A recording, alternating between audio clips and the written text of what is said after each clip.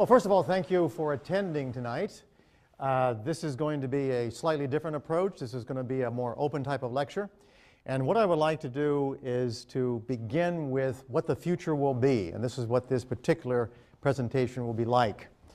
So this is the human brain, as you probably have seen on many occasions, but in actual fact, that's not the real human brain. The human brain is alive, and if you measured it, this is what it would look like.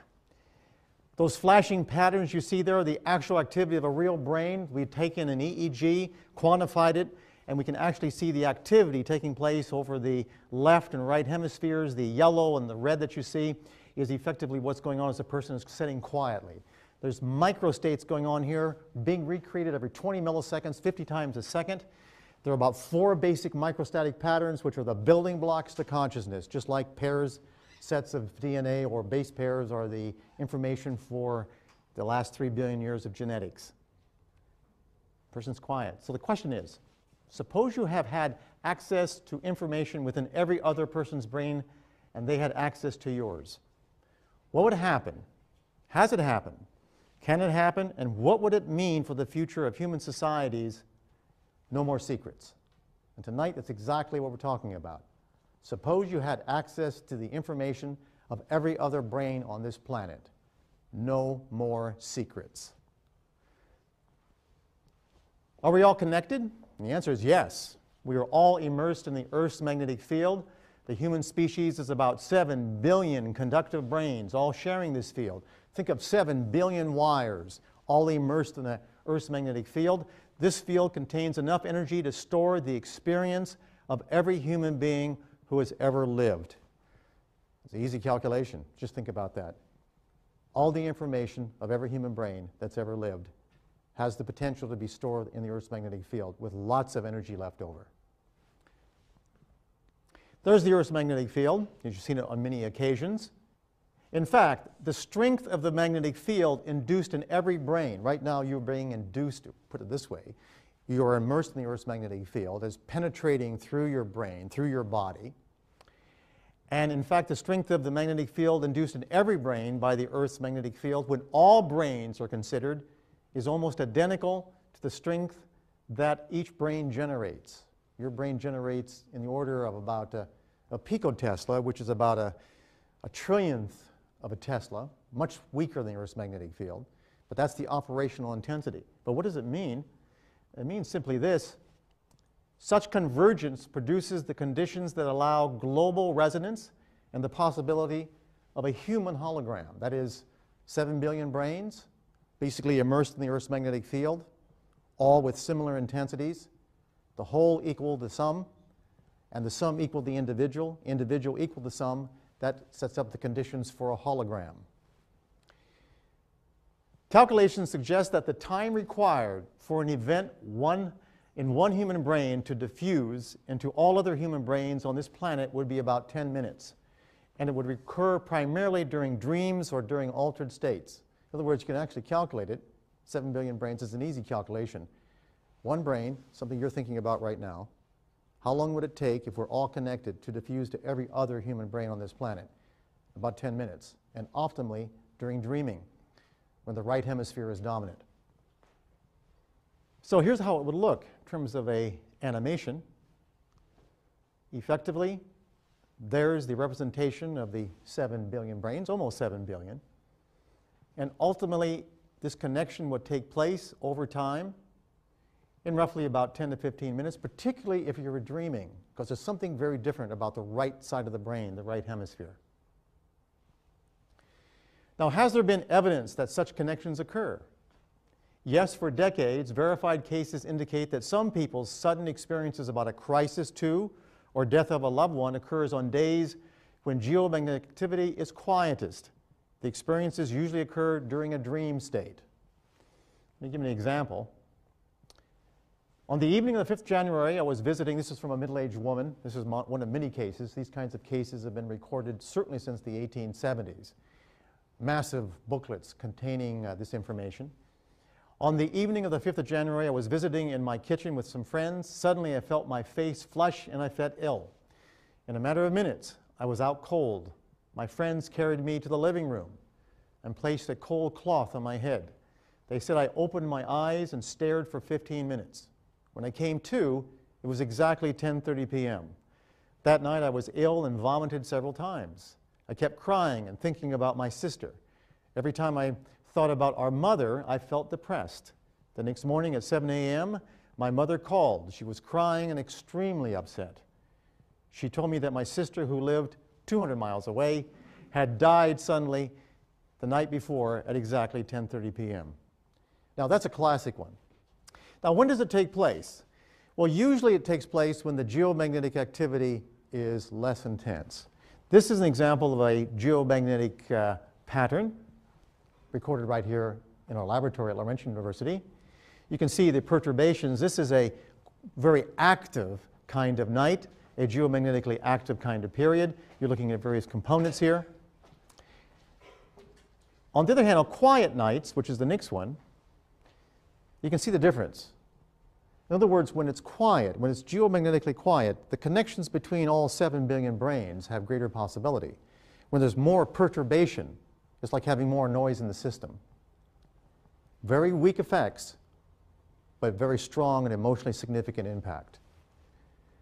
Classic example comes from an experimental study. Remember, the most important philosophy that human beings have ever developed has been science and the methodology of science.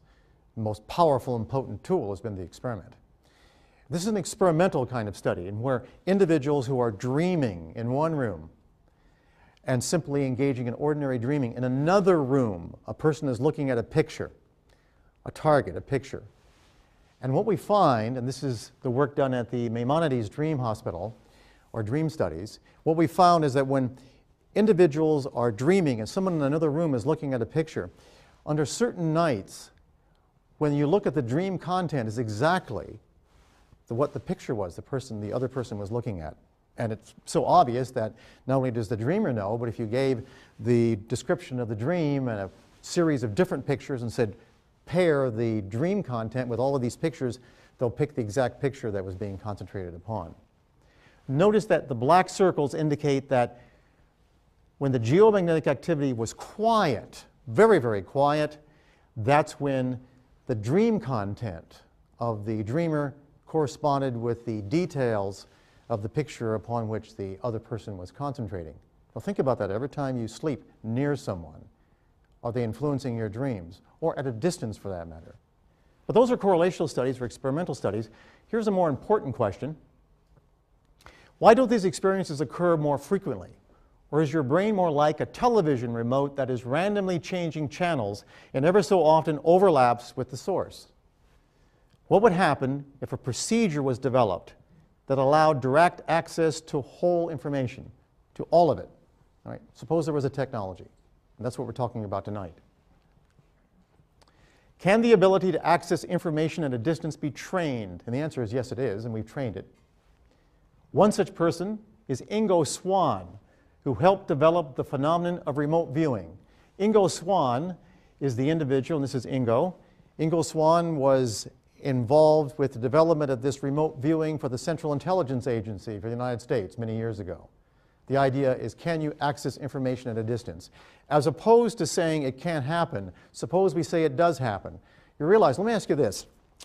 If I told you 200 years ago that I had a device that I could put to your ear and you could hear what was going on the other side of the Atlantic, you would say that's crazy. But now we call it a telephone. Right? If I told you 400 years ago that I had a device which allowed me to measure and represent your friend, and I could play it back long after he was dead, and you could see that person, you would think it was magic. That's called filming. That's called a video. So think of it this way. Suppose there is a technology that allows us to have access to every bit of information that's available in the geomagnetic field from all of your brains. That's what he did. Well, let me show it to you. He learned to identify experiences that originated primarily in his right hemisphere as pure images and experiences. Here are some examples while he was sitting in a closed chamber in our laboratory here at Laurentian University and asked to draw what experimenters were seeing based upon random selection of targets. So here's what we did. We had experimenters walk by a hallway, and we would randomly give them an area somewhere within 15 minutes of Laurentian University. They had 15 minutes to get there. They would simply look at the target. These were randomly selected targets.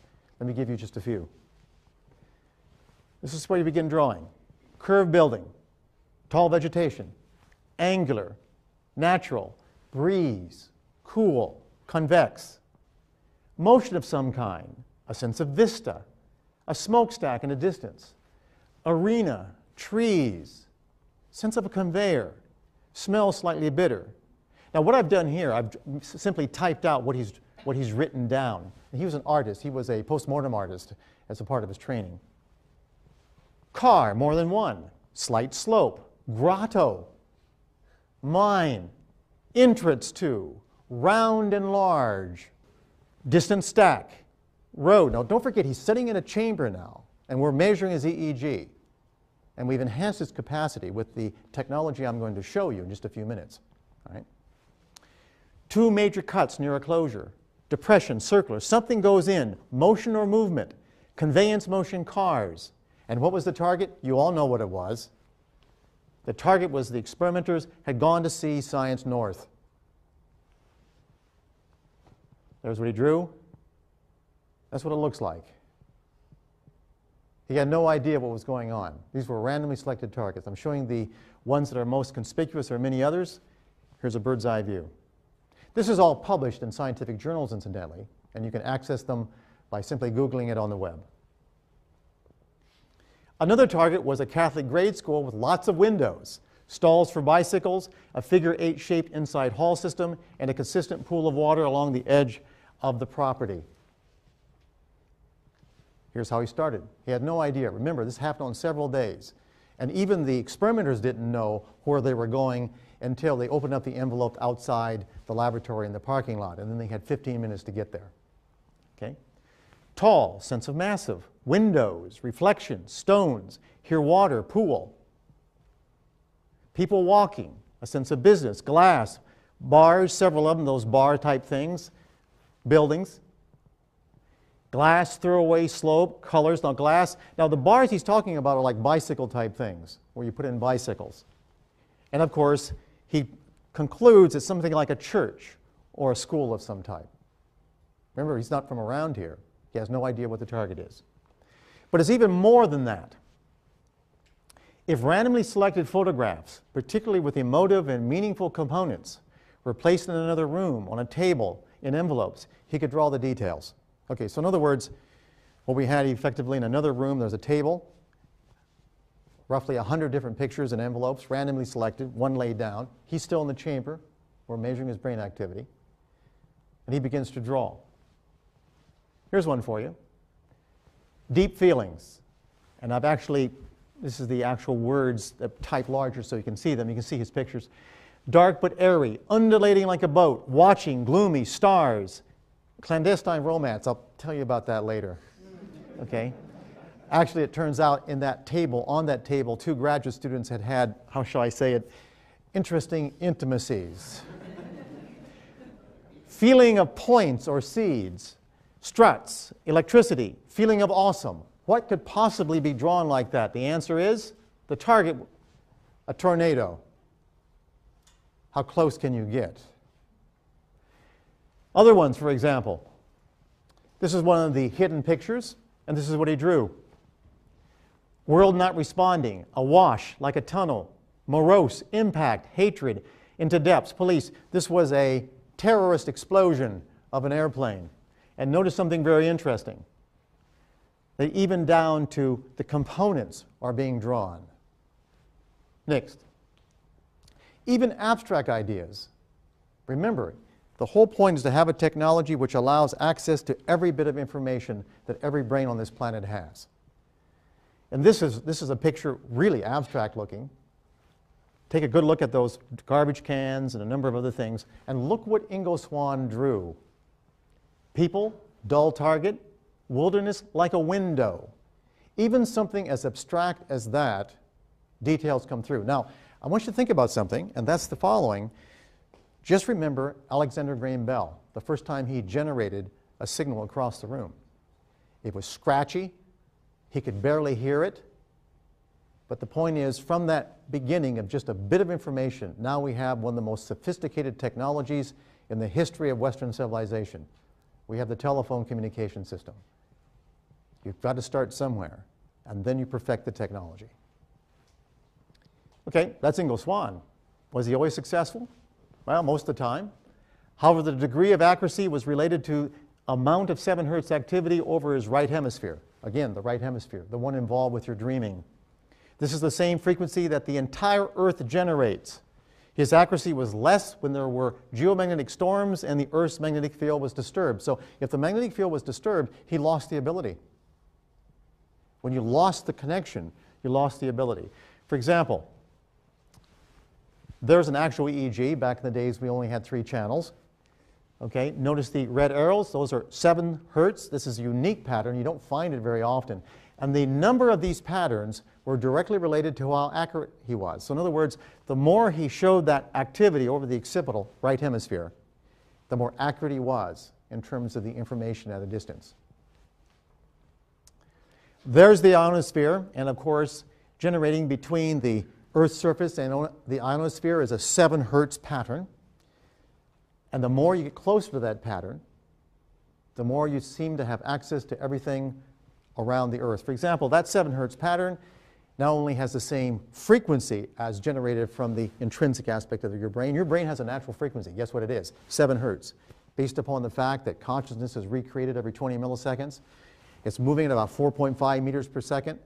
Just do a simple calculation of the circumference of your brain. It's about 7 Hertz. And the intensities of both the magnetic and the electrical components for both this and your brain are identical, capable of resonance. Here we have an example, of course, from the sun to the Earth. There's the Earth's magnetic field. And of course, when there's a magnetic storm, you can see that you get marked perturbation and the connections are lost. Now, we're not the only species like this. For example, fish very often communicate with electrical signals, magnetic signals they generate. Thunderstorms will interfere with that connection, like having massive noise, and their behaviors are distorted. So we're not the only species. Now, here are some examples of ordinary people drawing pictures of what they experience about a target when they are exposed to geomagnetic-like fields. In other words, is it just one people, one kind of person, or just some people? And the answer is anybody can do it if you expose them to the field. Here is the target picture hidden in another room. This was a target picture, very much like the Ingo Swann procedure. And here's what a university student exposed to the appropriate magnetic field drew. Look at the connections. Remember, this is a situation very much like early Bell, because it's very, very scratchy at this point, but look at the essentials. Go ahead and connect them.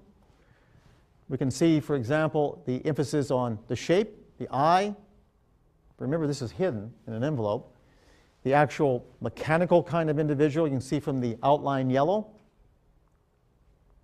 And of course, there's always something called analytical overlay. Don't forget, this is right hemispheric. So this is all emotive and visual patterns, and it has to be translated to language. In the process of translating to language, very often you put your own verbal, how should I say it, overlay, your own baggage, your own verbal baggage on it, and can distort the signal, just like noise. Here's another target, hidden in another room. There's the picture, hidden in an envelope, person's never seen it. This is what the person draw if it's exposed to the appropriate configuration of magnetic field. Here's the drawing. Shall we see the connection? Take a good look.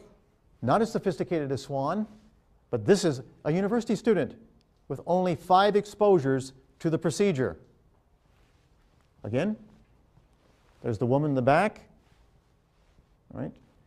This fragment here, we're blowing it up a bit more, you can see. And finally, you can see that's purple glass written there. He's written purple glass. That entire area was purple. Now, this is not just a unique thing. This occurs repeatedly. And I'll tell you exactly what the patterns are later on. The most intense phenomena were these. When another person in another room is looking at a target and at the same time as the second person is sharing the same magnetic field, the accuracy becomes greater. So in other words, if you have one person here, you generate a condition that produces the same kind of magnetic field that influences the brain at the consciousness recreation pattern, what you'll find, if whatever that person's looking at, the other person can actually draw accurately. Well, let me show you. Can the average person access distant information? At Laurentian University, we developed a technology by producing a device whereby the same complex magnetic fields are shared by two people separated at a distance. When that happens, the two brains become one. Okay? So here we have the actual technology. You can see one chamber. That's what we call the octopus. It's basically 8 solenoids that produce a accelerating configuration, a second derivative magnetic field. There's what it looks like. There's the person in one room. All right, with the octopus, there's a person in the other. Here's some examples. The actual target picture that one person is looking at is on the right hand. You've seen that as the bridge down here in Sudbury. What they're drawn, what the other person's drawing, sitting in a separate room, and you can see the actual drawing, and you can actually see the letters or the words up there, and we've amplified them for you. Motion, bright long, vertical lines, wormhole, crowd, flower, explosion, passing stuff moving through. The essential aspects of that hidden target have been extracted and now are being shared by the two different people who share the same magnetic field. Their brains, both those brains are now effectively one. But the effect extends experience. If both people separated by distance share the same configuration of magnetic field, a light flash, just a light flash, to one person affects the brain activity of the other sitting in the dark in another room. So what we've found is that we can connect it to actual light. All right? The photon emission energy from the brain while a person is sitting in the dark is about 10,000 times less than the stars on a cloudy night, but we can measure it with photomultiplier tubes. However, it's 100 times more intense than the energy from the cosmic rays that pervade the universe. Now, I know you're thinking that this is really, really weak, but let me do an experiment real quick. Okay? Effectively, you're listening to me right now, and the sounds you're hearing are in the order of about a millipascal in terms of pressure. That's what you're listening. About 40 to 50 decibels, a millipascal. And presumably you're listening to me. Right now, above you, there's over 100 kilopascals of pressure. 1 billion times more pressure on your body right now than the pressure associated with me talking with you and you listening. Can you hear the atmosphere? It's 1 billion times more. Of course you can't. It's not the intensity. It's the pattern. The pattern is the critical thing. So never underestimate the importance of the pattern. It's not the intensity. And furthermore, if we take something like this, like one of these nice little cinnamon, and I drop it just like that. I dropped it this way. That's about a microjoule of energy. Now, for you to see a light in the dark, that only takes about 10 to the minus 17th joules. That's a decimal point followed by 16 zeros and a 1, which means this is a microjoule, which means that energy from dropping that right now would be enough to light up every eye of every human being on this planet. The critical thing is the energy and the pattern that detects it. Never think bigness is important. So, here's what happens. If, for example, we have one person in one room having a flashing light, another person in another room completely in the dark, and they only share the magnetic field, a special kind of configurational magnetic field that produces a synthetic consciousness, making both brains the same. When there is no flash in the other room, this person has theirs on the left, that's what's coming off the side of their head. If the person in the other room is seeing a flashing light, an ordinary, dull flashing light, the person sitting in the dark, their brain also generates light because they're connected, even at a distance. Is there evidence of information transfer? We are now measuring photon emission from the human brain. That's how we think it's working. And you can see, if we took you, for example, and we ask you to sit down inside of a quiet room, and on the left hemisphere, the left side of the brain, right hemisphere, right side of the brain, notice that when the person is simply relaxing and just thinking about casual thoughts, for example, like something easy and refreshing, like how many hours I'm going to study tonight. On the other hand, if on the focus you say, okay, now I want you to think of white light. Just think of white light. Right? That's all you have to do. Notice the left hemisphere doesn't do anything. The right hemisphere, if you're relaxing, doesn't differ. The vertical axis is the amount of energy, and I can tell you what it is. It's about 10 to the minus 11 watts per meter squared. All right. You can't see it. You need a machine, a photomultiplier tube to see it. But notice on the right hemisphere, when you ask a person to just think of white light, notice that under focus on the right hemisphere, there's almost a doubling of output.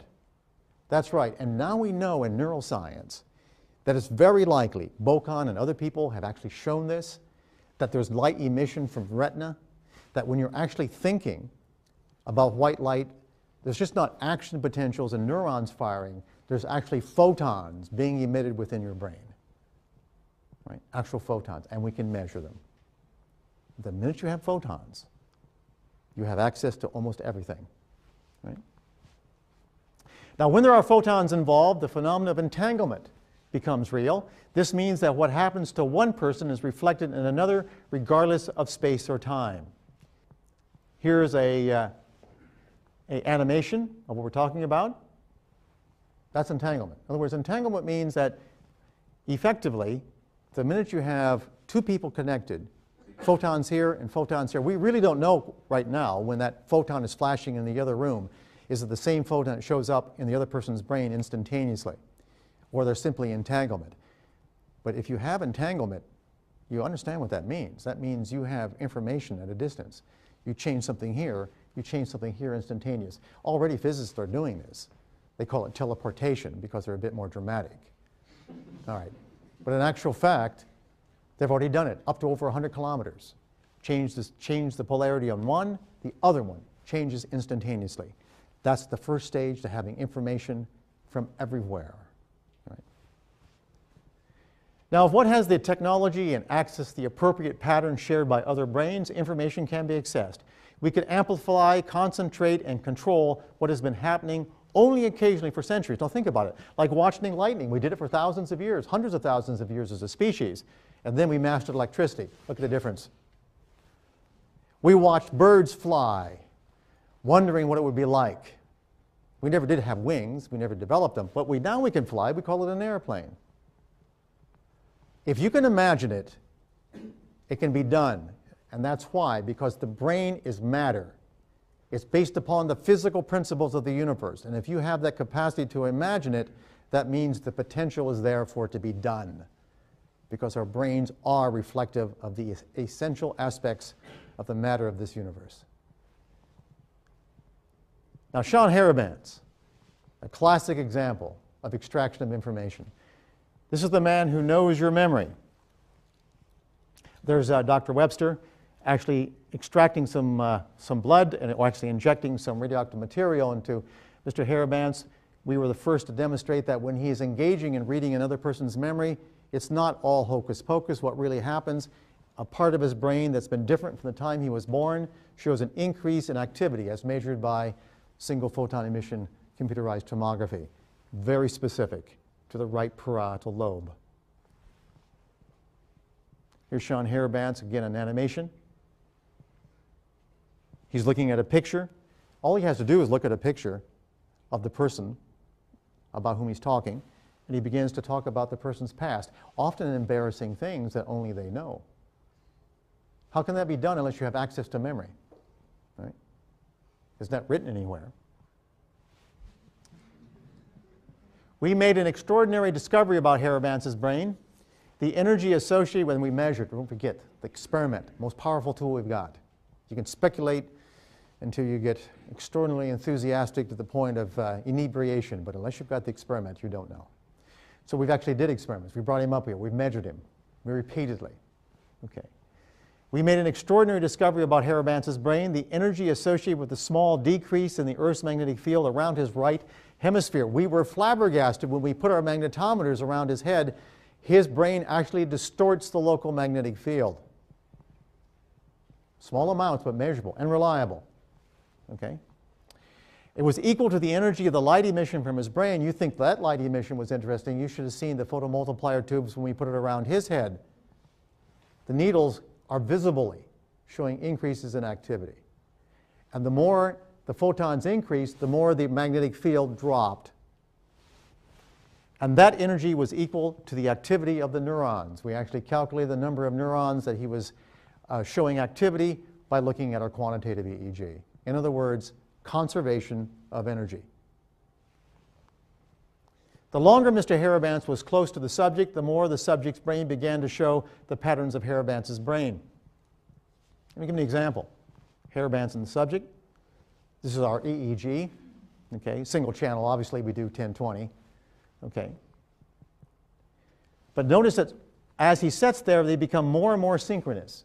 At that point, when they become synchronous, he actually begins to extract information and begins to tell information to the other person, the person sitting there, information that is only they know about. Now, if you haven't heard of Harribance, well, let me put it this. There used to be an ex-leader of Iraq who hid in a hole. Guess who gave the information where the U.S. government found him?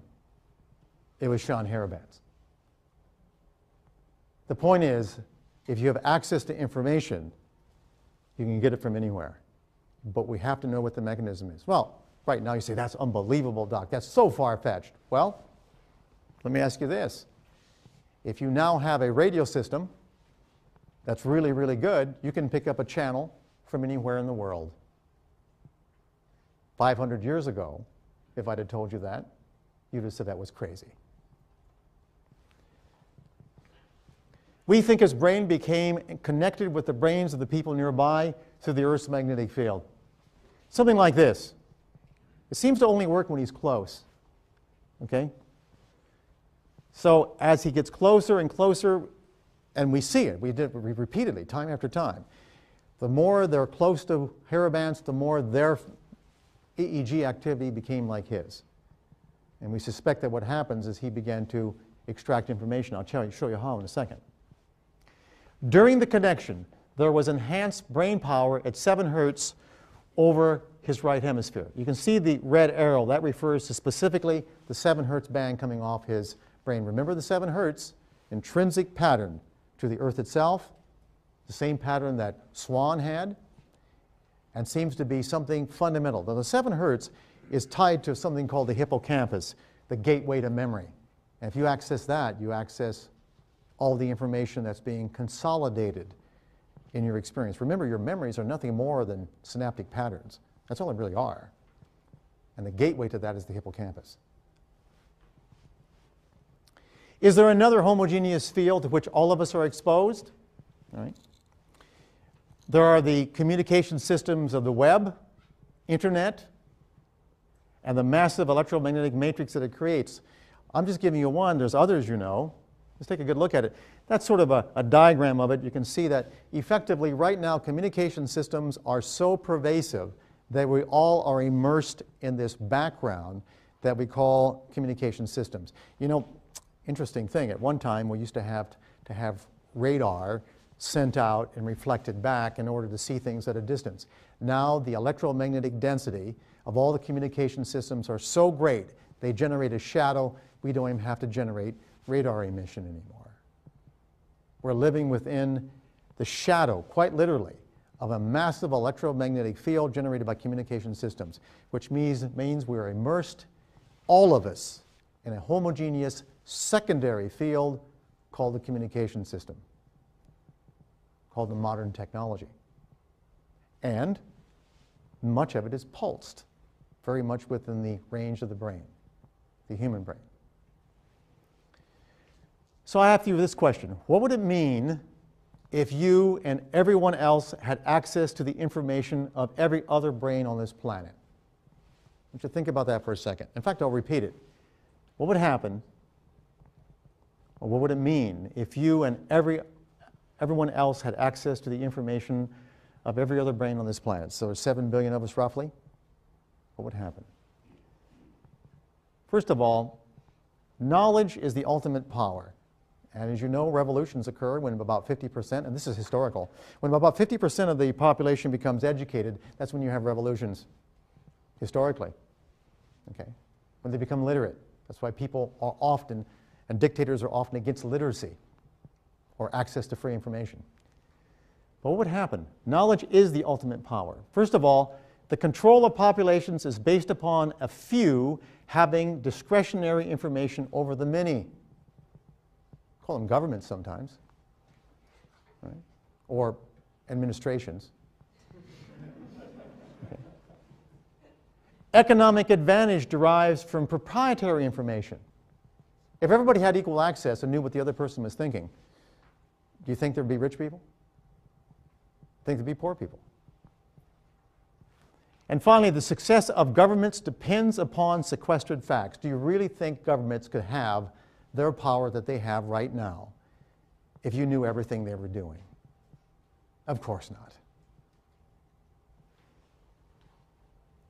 We have seen the impact of leaking information through the web, haven't we?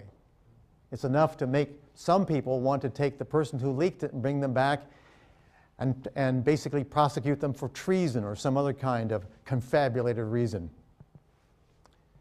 What would happen if you had access to all information from every other human brain through a new technology that is now being developed? And the answer is no more secrets. Thank you.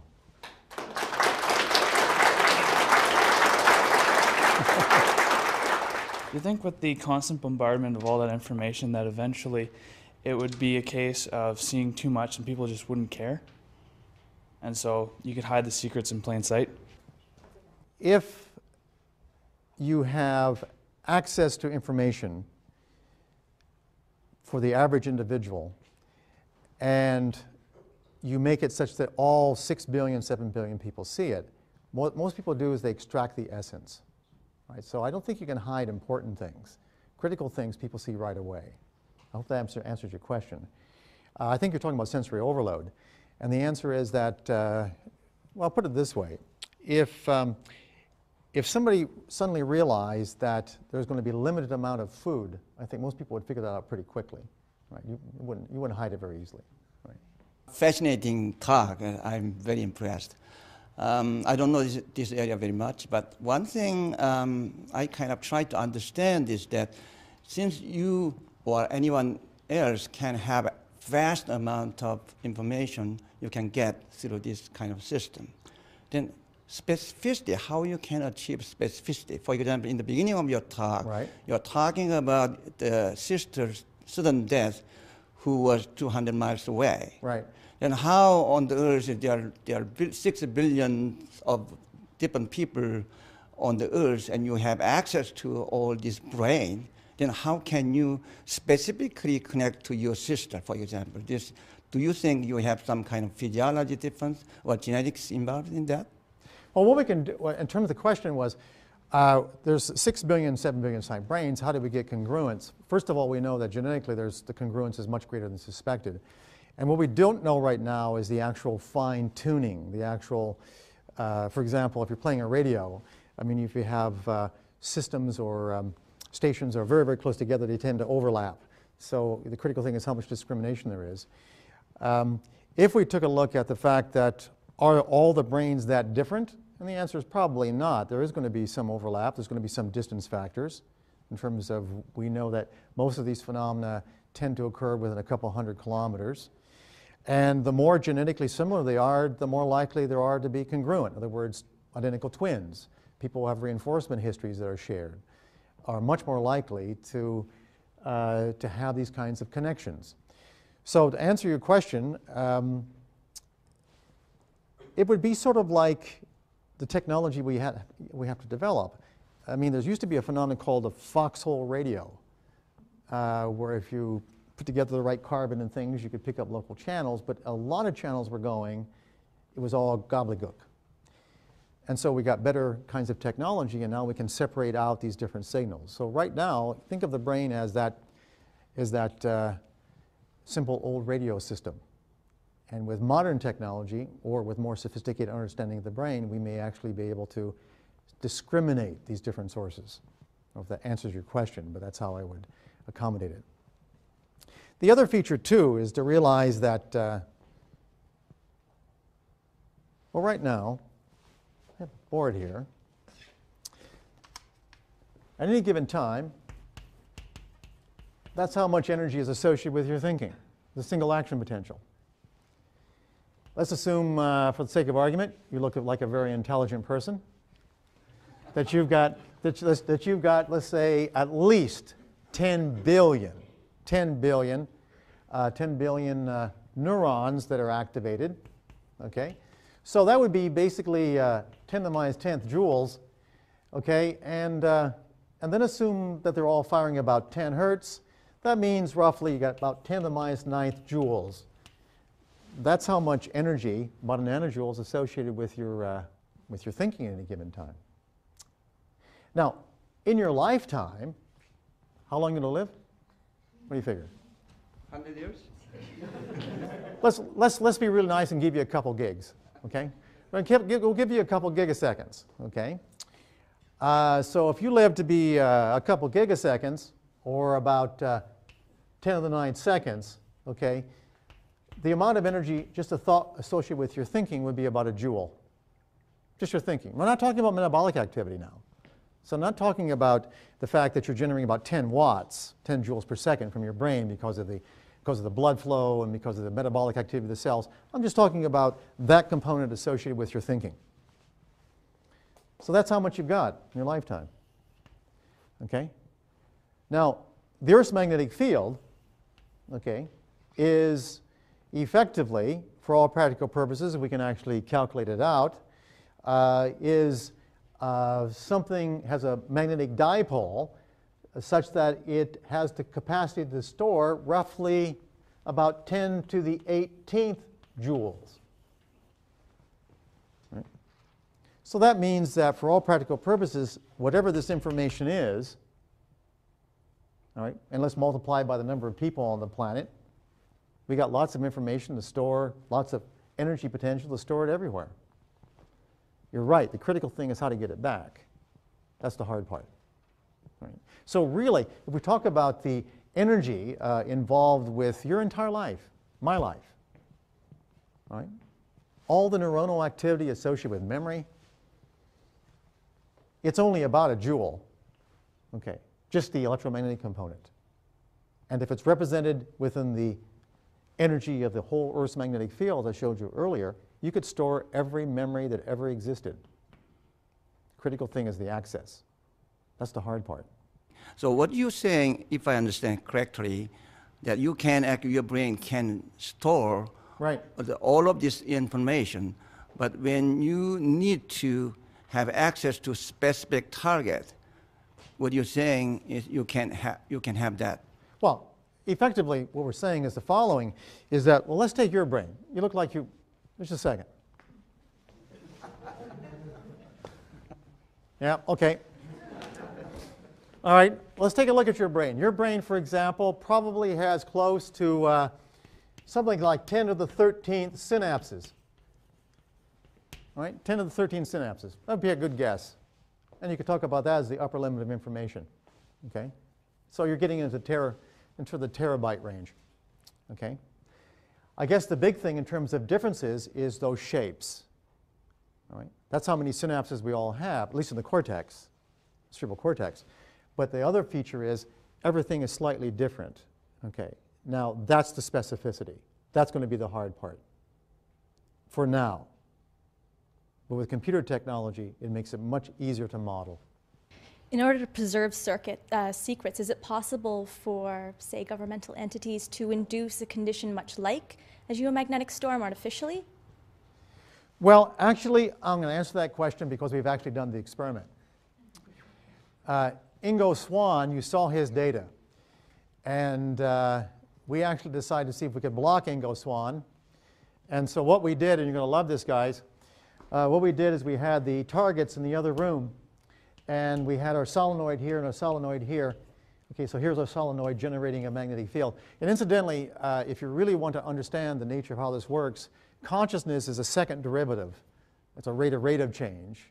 And the minute you begin to play with that, as we have in our laboratory, you begin to alter consciousness capacities. People are aware of things they're typically not aware of. We've done this on many occasions and published elsewhere. But for Swann, what we found is that he was tremendously accurate. But if we generated a magnetic field across the target with a function generator or with an ordinary kind of DOS system, nothing happens. The only thing that blew it away is if we use Windows. If we use a Windows-based system, if you've ever seen Windows, next time you get a chance, go ahead and do a spectral analysis. Windows saturates every frequency. It blows away every frequency. And that was the only time he could not detect, is when we used a magnetic field generated by a Windows system. Okay. So that tells you something, doesn't it? It's a great insulator, a fantastic insulator. Also, one of the interesting things that are taking place as the amount of communication systems increase, the number of unusual phenomena, the so-called paranormal phenomena, are decreasing. In fact, we now realize that as the density for cell phones and other kinds of electronics increase, the number of spontaneous phenomena, particularly in Britain, called haunts and others, are decreasing at the same rate. And it's not simply an artifact of people becoming more educated and less interested in the phenomena are simply disappearing. So if we start with the assumption that there's a materialist basis for consciousness, and we realize that the brain is a finite organ, then it seems to stand to reason that there should be a sort of quantitative threshold for the amount of consciousness that any brain can experience. Would that be fair to say? A quantitative threshold, at the beginning, certainly. We know the phenomenon called blind sight, where individuals who are technically blind, but yet they walk around objects. If you look at their brain activity using a PET or fMRI, you will find there's still a little bit of activity going on that allows areas of their brain that will allow them to unconsciously move around things. That's true. I mean, one of the things we found in modern neuroscience is that right now there's probably all kinds of changes taking place in your brain that you're not aware of. Well, at least until you start to dream. Because when you're dreaming, you suddenly become aware of these internal states. That's why dreams are so important in these phenomena. But on the other side of the coin, there are really two states, and you can think of it this way.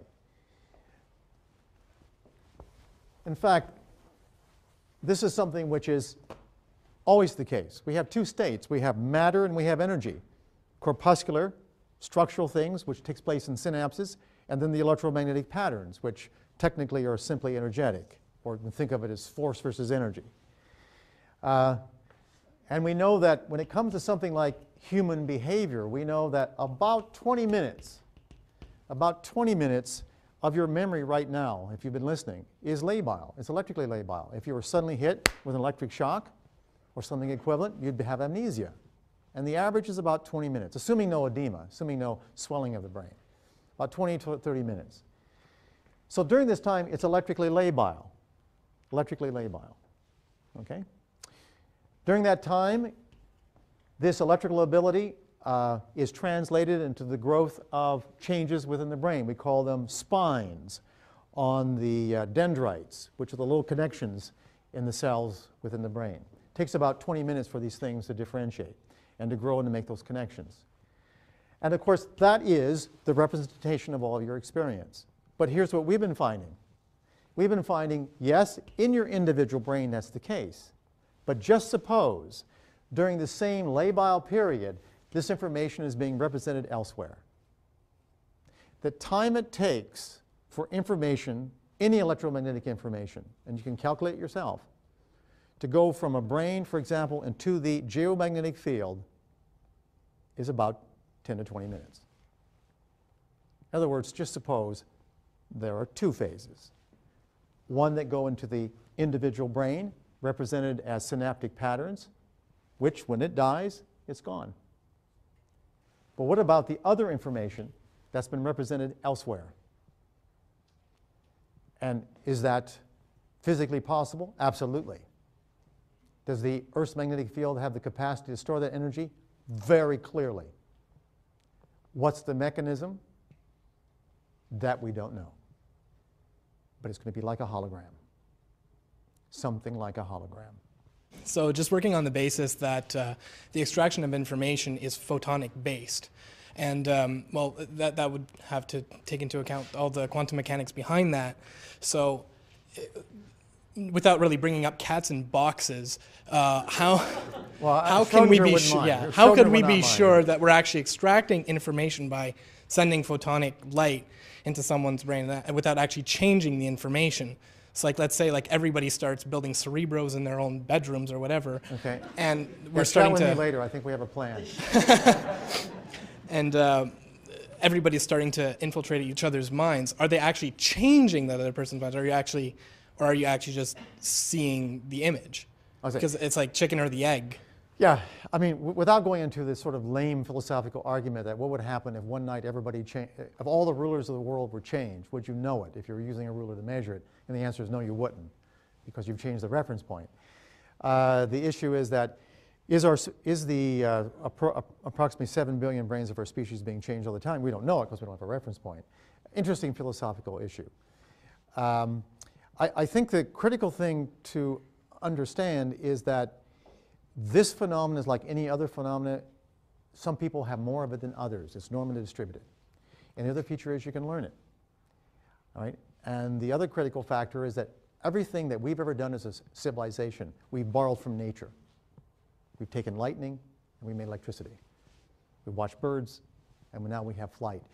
Even something as simple as what original Alexander Bell did. I mean, in terms of the small changes that produce the little scratchy sounds that now we use to generate music and all kinds of things.